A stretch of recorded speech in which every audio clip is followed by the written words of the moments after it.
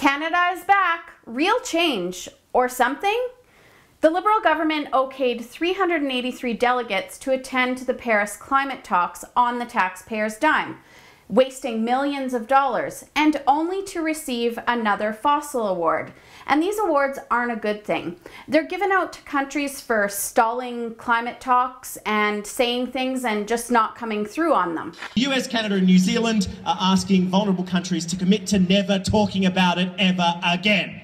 Canada has been the recipient of fossil awards numerous times and for many years. We've even been granted the Lifetime Unachievement Fossil Award, but this time it was handed to us for not supporting a discussion on poor countries that are vulnerable to natural events caused by climate change, or weather, as I like to call it.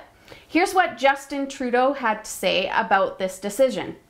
Well, I think it's very clear that the developed world couldn't sign on to unlimited financial liability that would be on our kids and grandkids for the impacts of climate change on the developing world.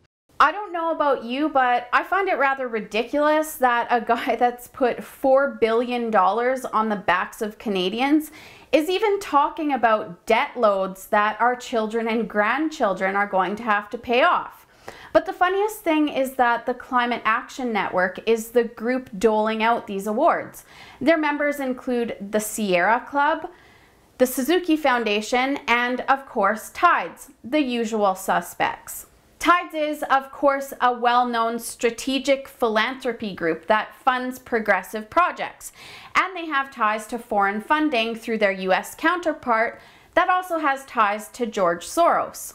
Another interesting member of the Climate Action Network is the Pembina Institute.